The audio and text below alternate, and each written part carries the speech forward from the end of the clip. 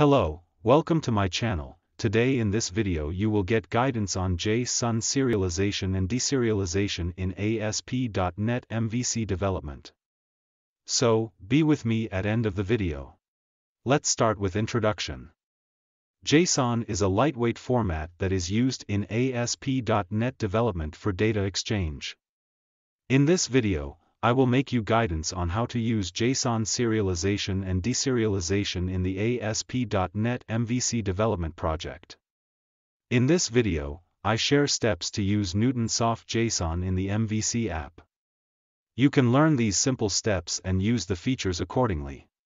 I am introducing JSON serialization and deserialization using Newtonsoft.json.dll in an MVC-based application. JSON, JavaScript Object Notation, is one lightweight data exchange format. JSON is name/value assembly. The JSON structure is made up of comma, colon, and double quotation marks, and it includes the following data types: object, number, boolean, string, and array. Serialize means converting an object instance to an XML document. Deserialize means converting an XML document into an object instance. Next, understand use of Newtonsoft JSON in MVC app. Below are the steps to use Newtonsoft JSON in an MVC-based application. First, download the latest release of Newtonsoft JSON DLL. For download, you can follow link which I have mentioned here.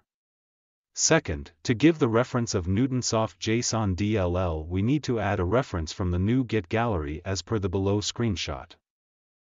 Next is JSON serialization and deserialization process.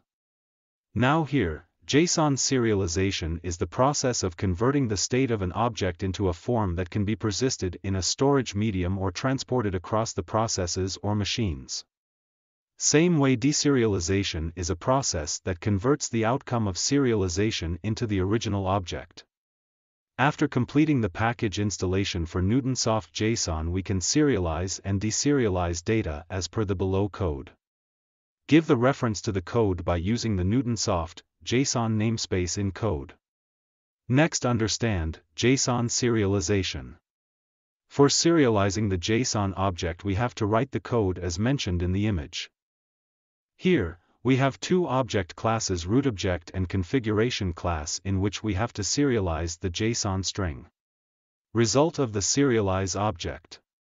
Here, in the below screenshot image, you can see the result of the serializing the object in string. Using JSON convert.serializeObject, we have to convert an object into a string. Next is JSON deserialization. We can deserialize the JSON string into the object as per the mentioned image code. Here, in the above code, we can deserialize the JSON string onto an object. For that, we have required the object class for deserialize. In our case, we have created the rootObject class for deserialize the JSON string as per the below code image. So, as per the above code, we get the deserialize result in the above object class. Also, we can give settings in JSON covert serialize and deserialize methods like mentioned code. Advantages of serialization and deserialization. First, the main benefit is the speed in populating an object as opposed to querying multiple tables in the case of database storage. Second, simplicity in coding for serialization and deserialization is another benefit.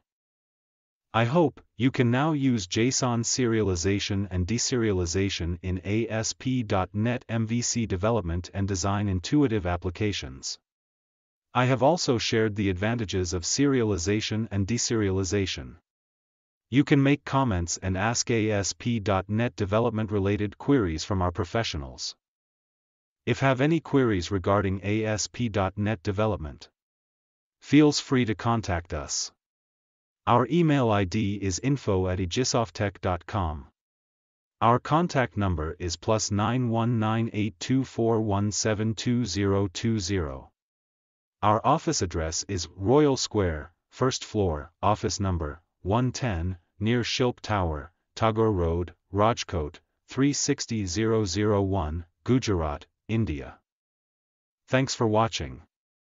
Don't forget to like and share this video. Also don't forget to subscribe to our channel for new videos.